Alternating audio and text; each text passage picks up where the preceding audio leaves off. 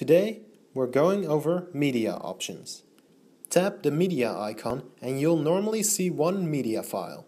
From this menu, you'll be able to tag your media to your QR codes so that you can see that file once it's scanned. You can also view your media file from this menu by tapping the View icon.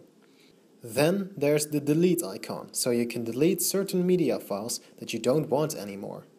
Finally, you can add media files by pressing the plus icon in the upper right corner. Let's add this photo for now. Go ahead and play with it yourself.